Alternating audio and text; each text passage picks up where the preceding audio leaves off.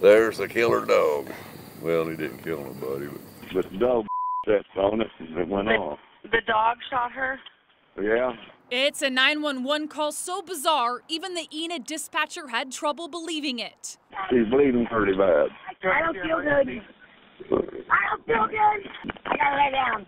Is she gonna have? I gotta lay down. 44-year-old Tina Springer in the passenger seat with a gunshot wound through her leg, screaming for help. 79-year-old Brent Parks behind the wheel on the phone with police. What happened? Well, a gun went off.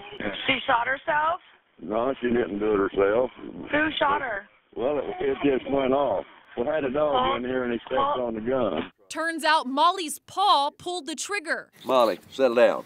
Molly, a 7-month-old Labrador retriever. Police say the dog was spooked and jumped from the back seat onto the center console while they were waiting for a train to pass. Under that console, a loaded .22 caliber pistol. The force setting off the gun and Springer taking a bullet to her left thigh.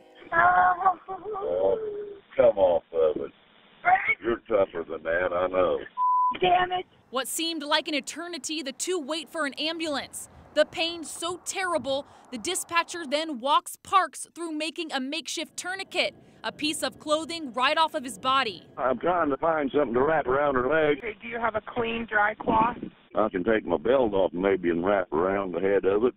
Okay, do that. Finally, paramedics arrived. Springer rushed to St. Mary's Hospital in Enid. Doctors say she will be there through the weekend.